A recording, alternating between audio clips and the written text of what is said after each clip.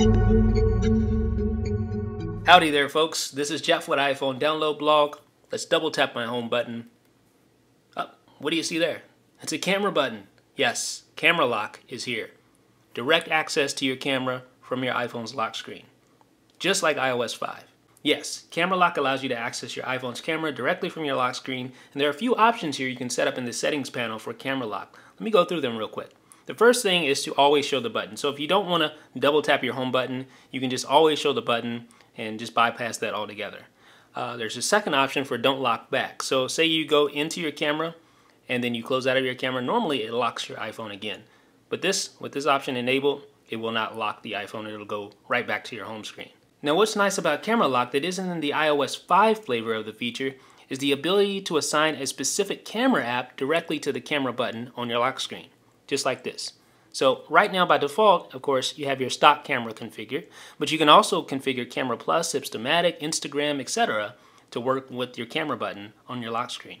Now for those of you who decide to stick with your stock camera app, there is an additional perk for you guys, the camera mode option. This allows you to go directly into photo or video from your lock screen. So let me enable video here. Let me show you how this works. I'll lock my iPhone. I'm going to double tap my home button. Now watch, if I tap this camera button, it should go directly into video mode. See? It switches over to video mode, just like that. Now as you can see, this closely mimics the iOS 5 camera button functionality on your lock screen, but there is one small caveat, and that's that you cannot bypass your iPhone's passcode if you have a passcode enabled. It doesn't work that way. Now this may come down a pipeline in a future update to CameraLock, but right now you can only do that on iOS 5. I tried it out and it would not open the camera app without me unlocking my phone using my passcode.